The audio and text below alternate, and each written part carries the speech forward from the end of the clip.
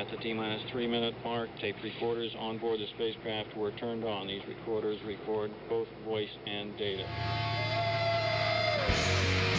We have ignition sequence start. The engine's now building up to 7.7 million pounds of thrust. We have a launch commit and we have a liftoff. Moving back. The Saturn V lifting off the bow. And we're back. This is 105.9 The Radiator, the rocket shop, and with me now is 2 cents in the till. Hello, guys. Hi. Hey.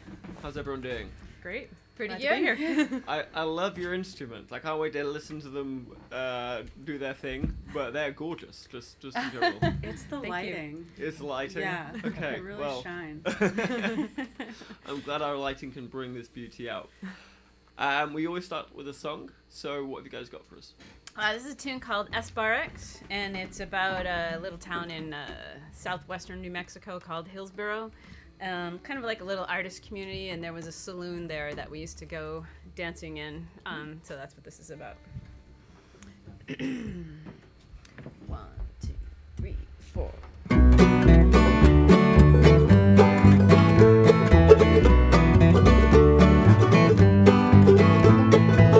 Driving down 25 all the way from Albuquerque. Gas tank is getting low and there's still a long, long way to go. Sand blows in on the dash and I'm also low on cash. Just another big adventure, this lonely desert road.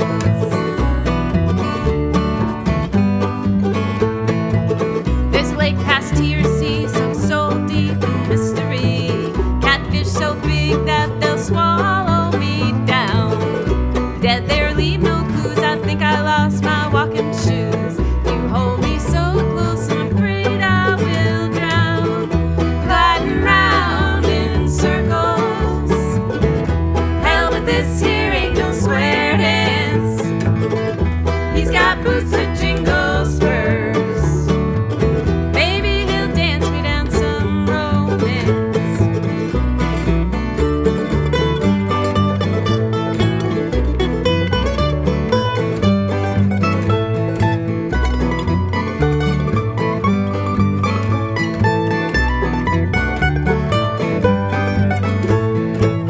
Church bells ring in the morning, Our Lady sings a Dylan tune. Cottonwoods of all turn gold behind the SRX saloon. There's goat's heads on my feet, your campfire smells of sweet whiskey.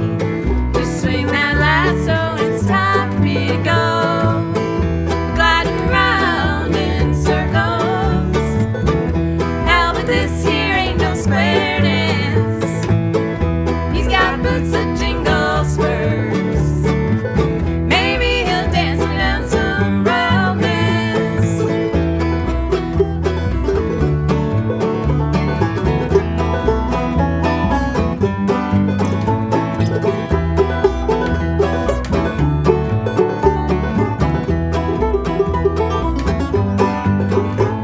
Well, I'm off to Silver City, even though you say I'm pretty. There's tequila on the bar and a rattlesnake all around my heart.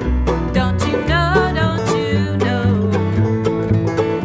Desert roads we'll go, gliding round in circles. Hell, but this here ain't no square dance. He's got boots that jingle spurs. Maybe he'll dance me down some romance. There's tequila on the bar at the SRX saloon. Big Saturday night at the SRX saloon. There's a rattlesnake coiled round my heart. Big Saturday night.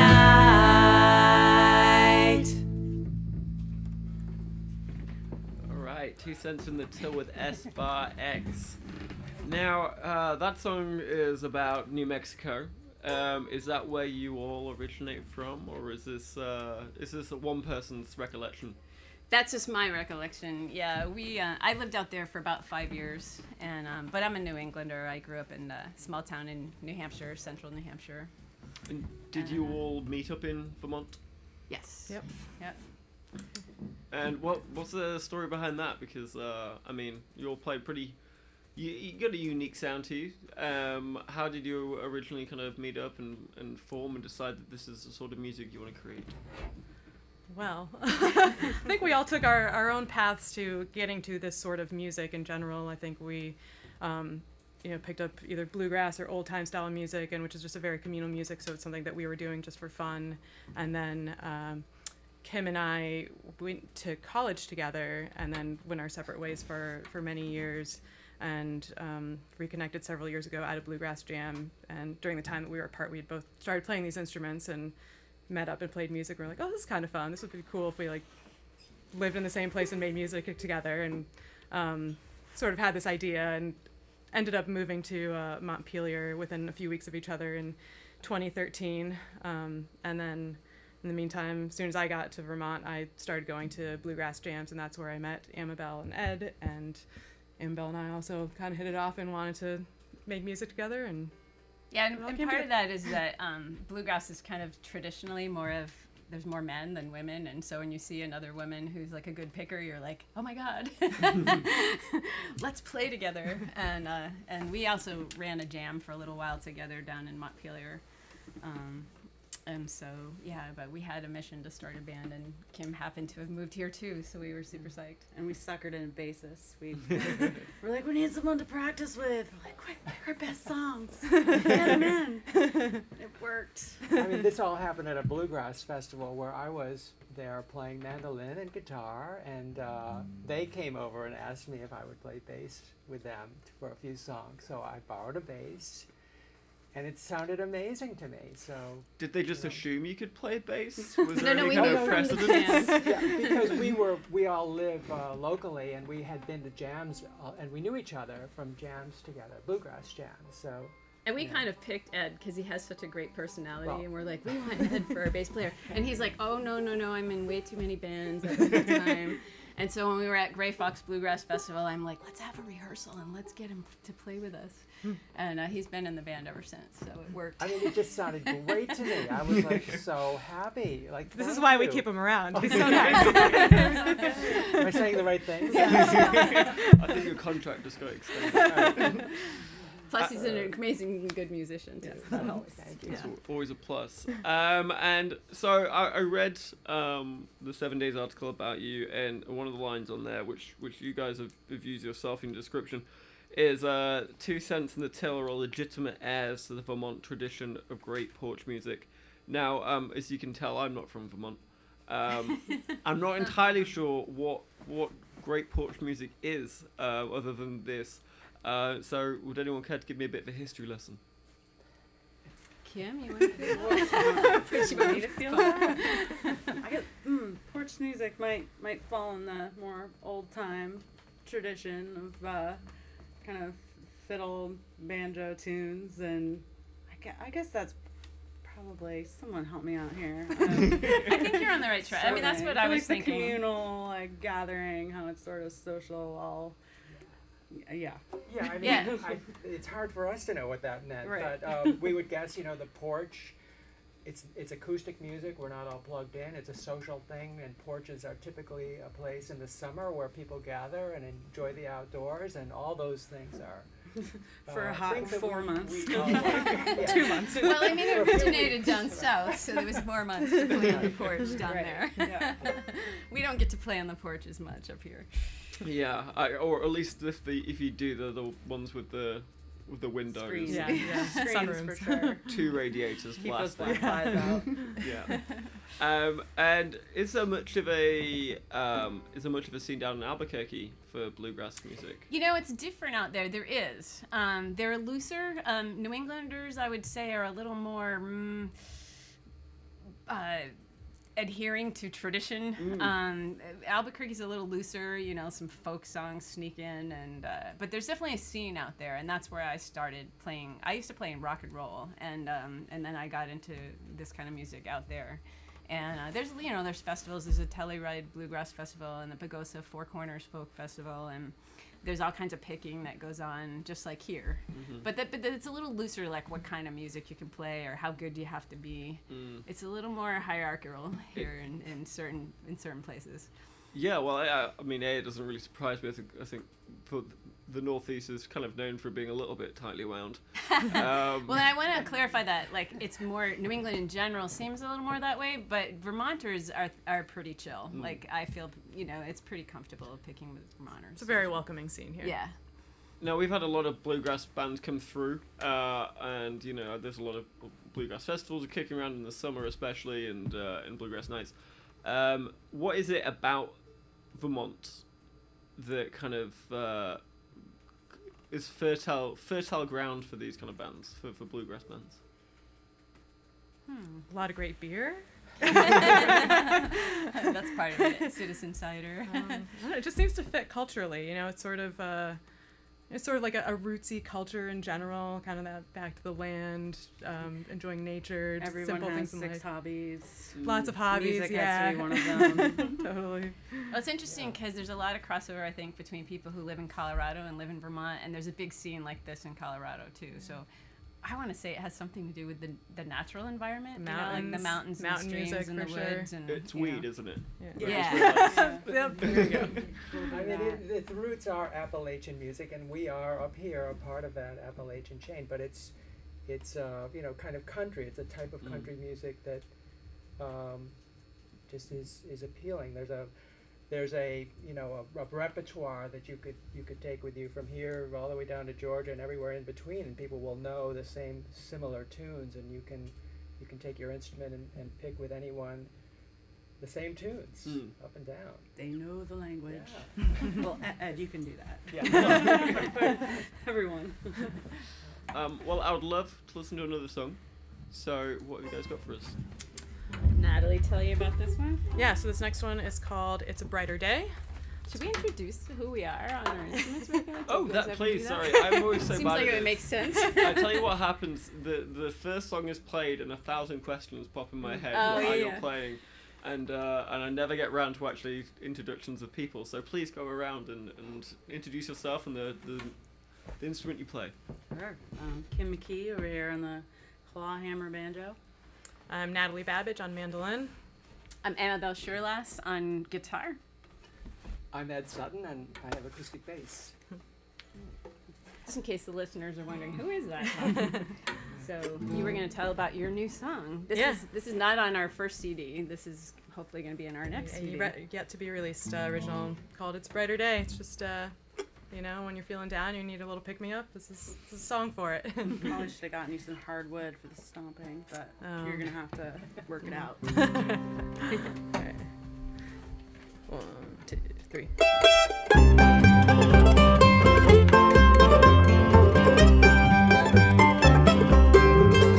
Birds are singing, their voices ringing, the trees are glowing, the creek is flowing, the sun is shining, a little brighter today. Take a little skip, take a little hop, right on down to the chocolate shop. It's a brighter day. I'm on my way. I'm on my way. I'm on my way. I'll leave my troubles behind. I'm on my way. I'm on my way. No more to be the worrying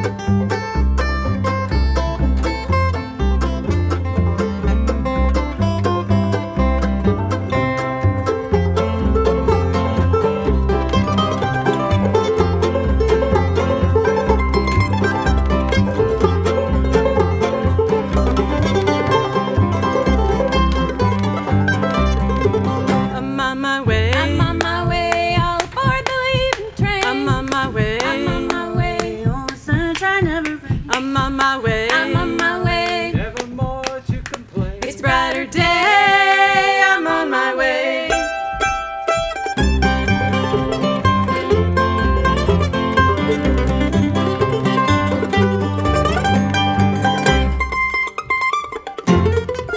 It's a brighter day. I'm on my way.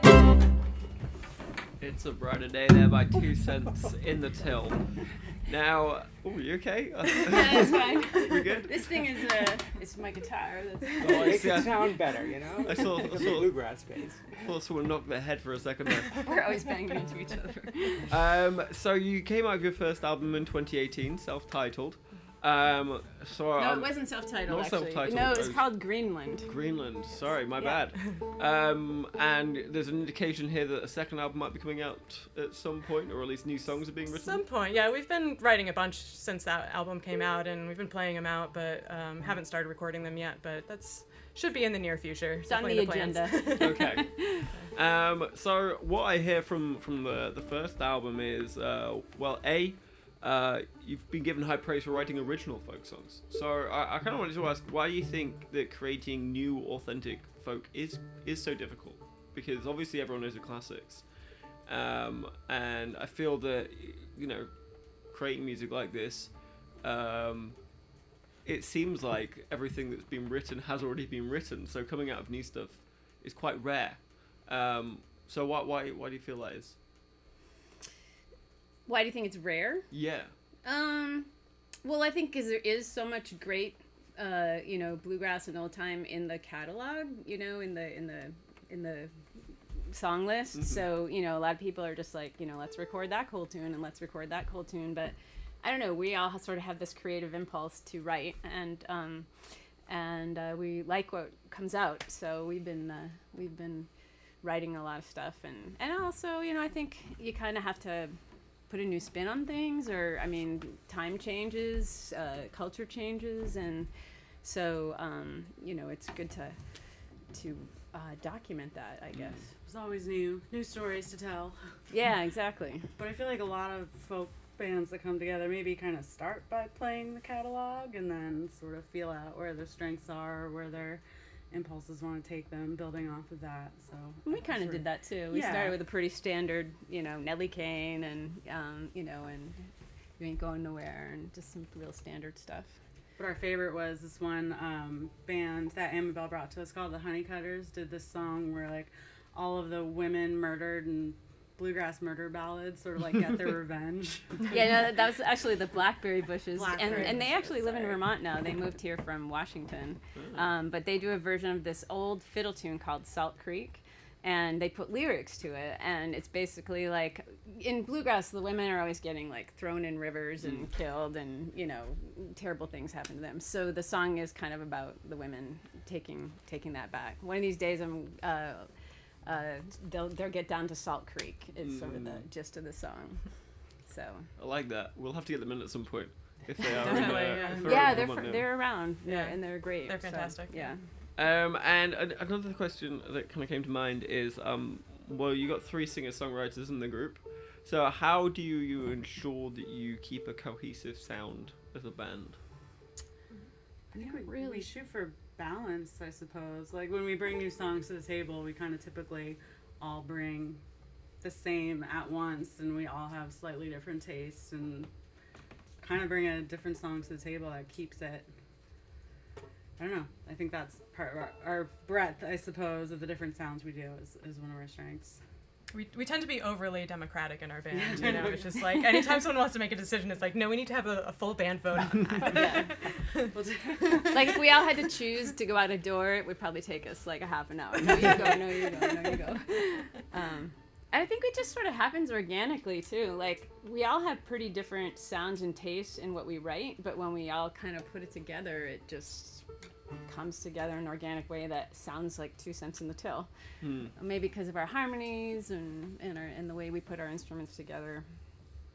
Do you find do you kind of have, each of you have your own theme, or something that you specifically are drawn to when you're writing? Kind kind of you were writing about New Mexico, for instance. Do you find a lot of your songs are about places, and someone else's more about feelings and events in their own lives, or is it just a big bulb mishmash, and you kind of influence each other in that way?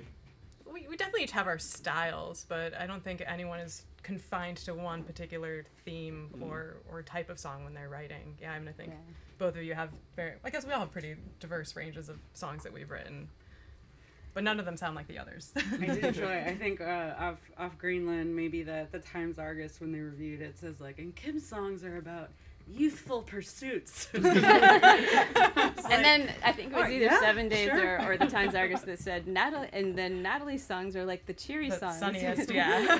Just like, yeah, I thought Mine a are couple the of them were, dark. like, slower, but But things are changing. Like that first album, had just gone through a terrible breakup, so there was a lot of alcohol and remorse in those songs. But that's going Very away reasonable.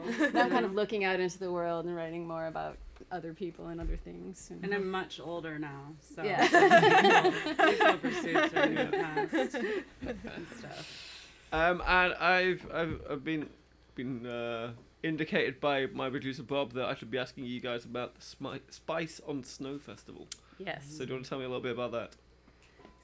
yeah, so it's this festival going on in Montpelier the last weekend of the month. So I believe that's the 24th through 26th.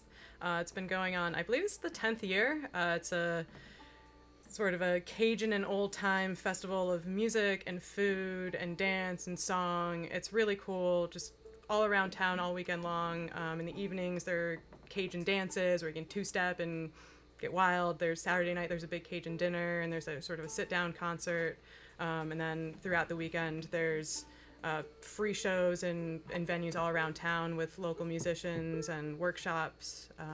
Yeah, and there's workshops for all the different acoustic instruments taught by really cool people, and there's a range of music too. There's a little bluegrass, there's a little old time, there's a little Cajun, there might even be a little country in there. I'm not sure. Probably somewhere in there, yeah. Yeah, so there's Molsky's Mountain Drifters is one of the Yeah, bands. the that's playing. headliner this year. And a group from, I don't know if you've ever had Old Sky in here, but oh, you should. They're absolutely amazing. Yeah.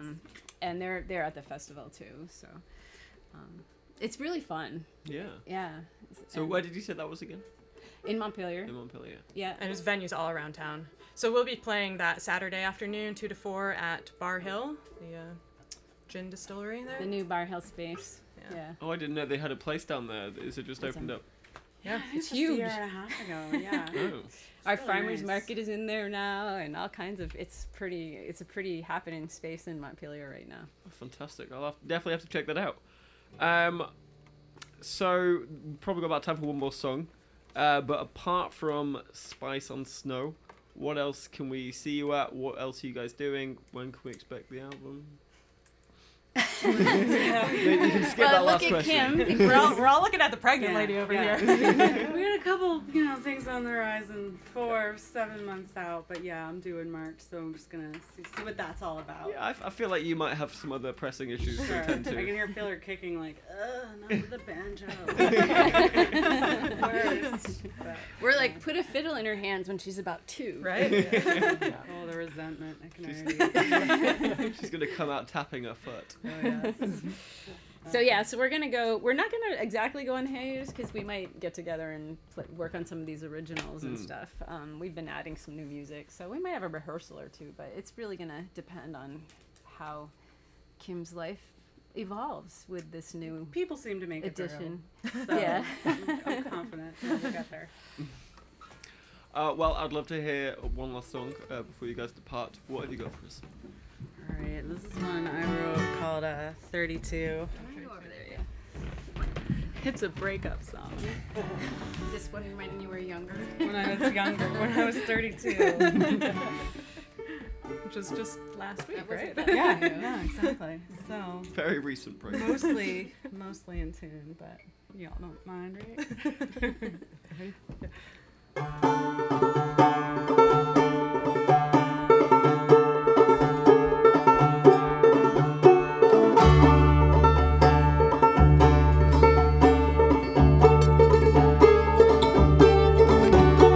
Long line of low heels, strokes are dry, last life kills.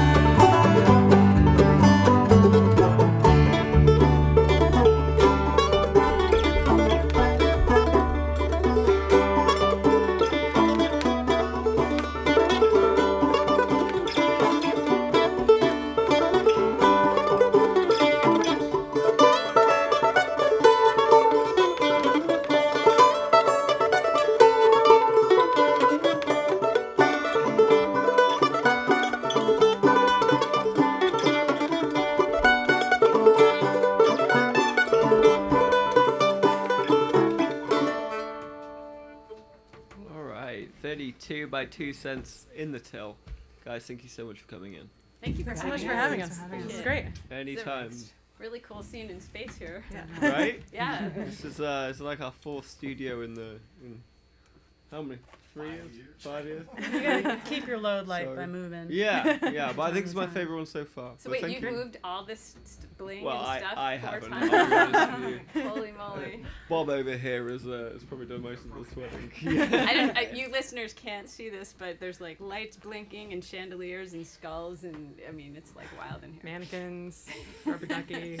Go on forever. It's madness in a room. Yes. It's wonderful. Thanks but so much. Thank you guys so much for coming in. I really do appreciate it. Thanks for thanks having for us. having And good luck with Thank the you. new baby. The future fiddler. Yeah. We have got for you next week Heavy Gaze and Boys Cruise. A big thank you to Pattern Addicts and obviously 2 Cents in the Till. Why do I keep saying that? 2 Cents in the Till for coming in tonight. They've been wonderful. This has been 105.9 The Radiator. I've been your host, Tom Proctor. Good night.